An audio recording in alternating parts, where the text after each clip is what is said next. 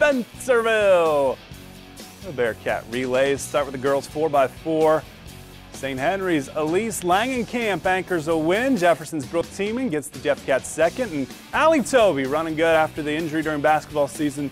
Marion's in third. Boys mile relay, another Redskin. Matt Meyer finishes it off with a win. Grove in second.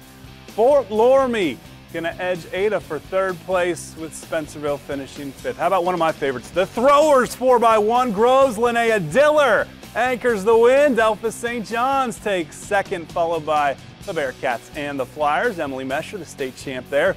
Big guys now. Logan Vandemark and company taking off in Spencerville. Great sprint down the finish. The Bearcats' Tyler Reynolds edges Delphus St. John's for the win. St. Henry third. Grove just nabbing Fort Loramie there for that spot. Another late one in Spencerville.